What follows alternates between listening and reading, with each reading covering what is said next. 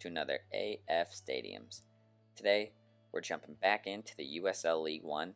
We're going to look at current and future expansion teams' future stadiums.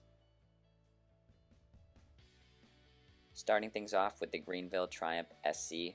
They're a current member of the USL League One, and they are currently working on a $38.6 million, 8,100 seat capacity stadium in Mauldin, South Carolina. Now this little stadium looks awesome. I like the castle-like exterior. That's definitely something you don't see a lot. It just looks like all around it's going to be a great little stadium for a USL League One soccer team. Moving on to One Knox SC, one of the newest members of USL League One. They're currently working on a $75 million multi-use stadium in downtown Knoxville. If this goes through, they will be sharing the stadium with the Tennessee Smokies, a minor league baseball team that plays outside of Knoxville right now, but that would bring them into downtown. Not a huge fan of multi-use stadiums, but this one does look really nice. The next newest member of the USL League One, Lexington SC, is working on a 6,000 seat downtown stadium next to the historic Rupp Arena where Kentucky plays basketball. This looks like a beautiful little stadium.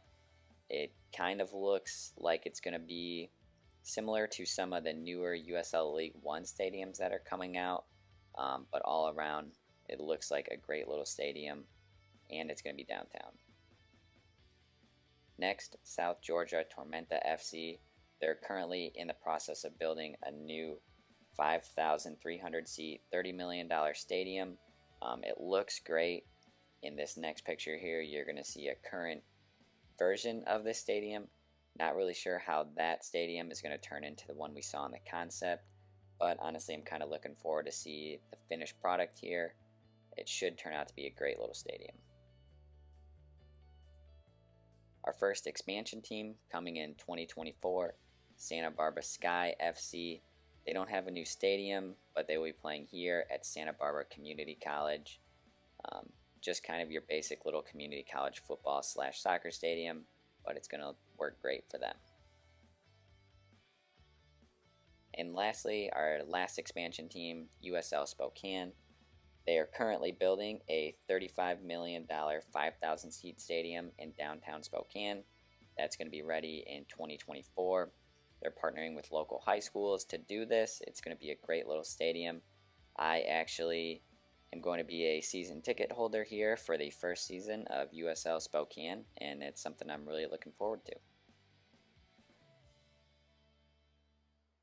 Once again, guys, thanks for watching. I hope you enjoyed.